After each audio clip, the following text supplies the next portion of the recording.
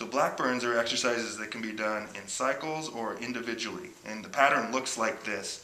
The first movement is hands at your side, back of the hand, or the palm of the hands facing the roof, lifting up, holding for a few seconds.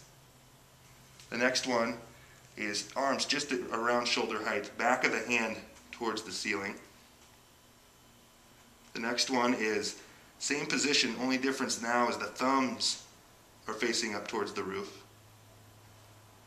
Next one, slightly above shoulder height, back of the hand towards the ceiling.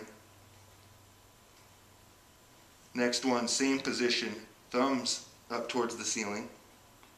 And then the last one is sort of elbows bent, sort of like a touchdown position here, engaging the shoulder blades with each movement. So again, it looks like this.